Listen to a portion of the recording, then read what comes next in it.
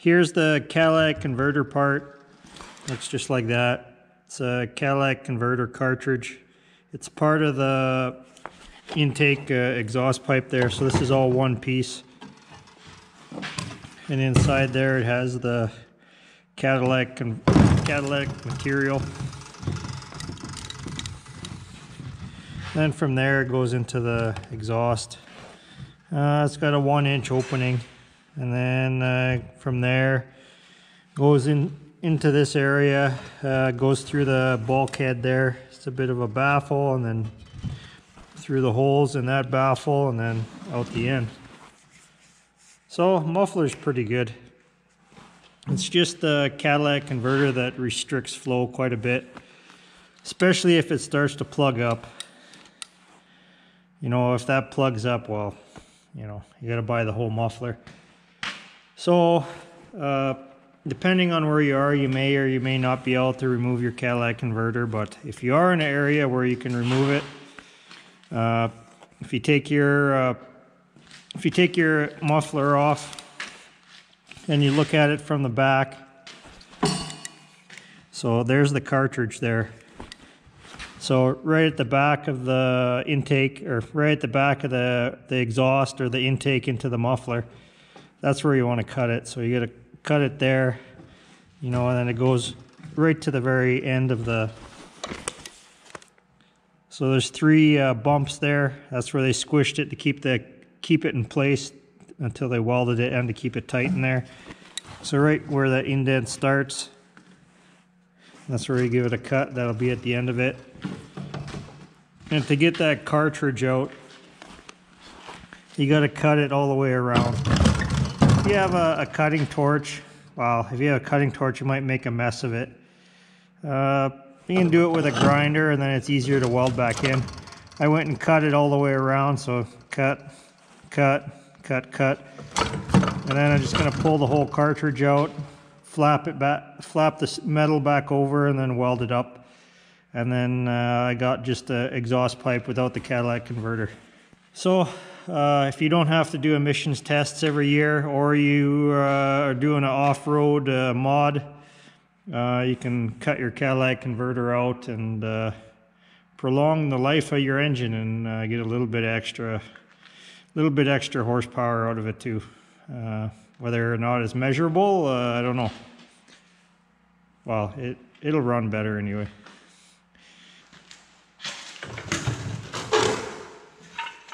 So just like that. Yeah, this one's probably plugged. The other one came from the white car, which has lower miles on it. This one came from the blue car, which has a lot of miles on it. And it's pretty carboned up. I'm sure it's not plugged up all the way, but you never know, maybe it's not too far from plugging up.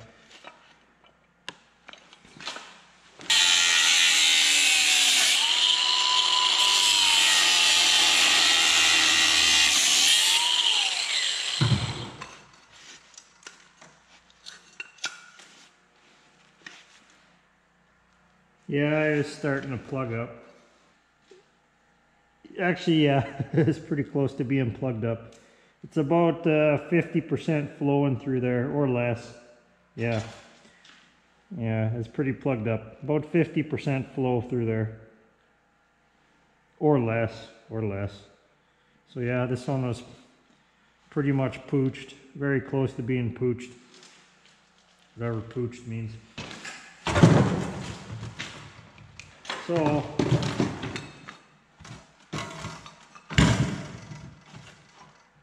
gotta make sure and get that at the right angle again.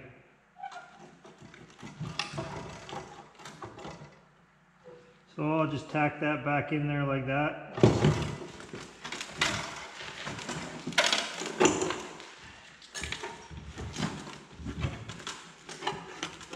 Fold the steel back down. It is 2 layers, but as long as you bend them down together, you could probably hold it and tack it on the end. And then when you weld it back together, both of them will get welded in place. At least so the inside isn't gonna flap loose in there. So yeah, this one didn't get rusted out like the other one, but the catalytic converter plugged up. Very thin metal. I already tried welding it some. Got to turn down the amps and crank up the speed. It's like welding a pop can almost.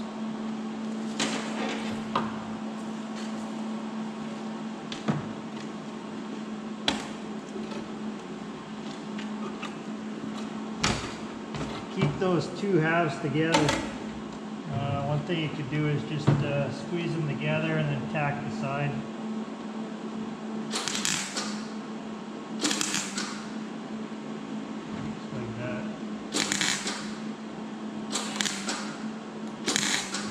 That'll ensure they're getting welded at the same time.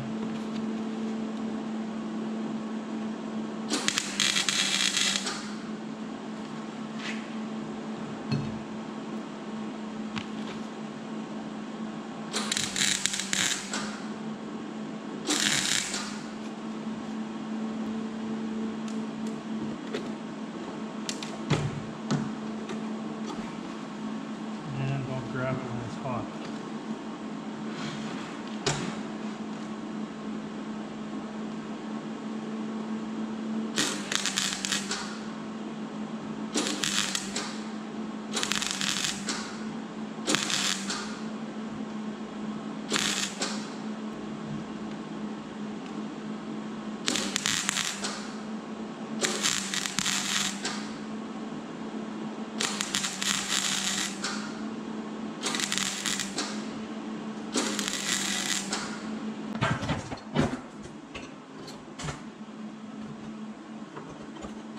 So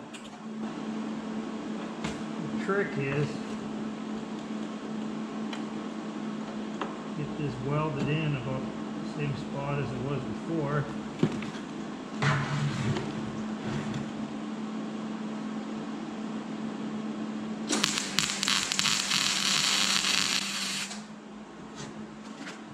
I'm going to put it in the car, it lines up where it should. I think that's pretty close there.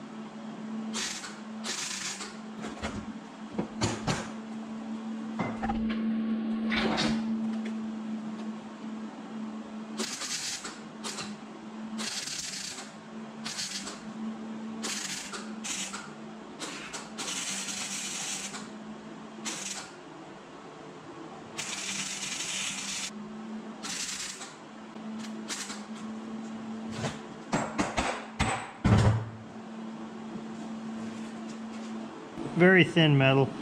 Gotta turn the amps all the way down, turn the speed all the way up. Best is just tack it and then wait for it to cool, come back, tack it again, wait for it to cool, come back, tack it again, and then do a low amp pass and finish welding it all together. So I'll get a little chunk of steel and put it over top of there and then weld all that in, but you get the general idea. So There's the muffler without the catalytic converter in it. That should help it run a lot better.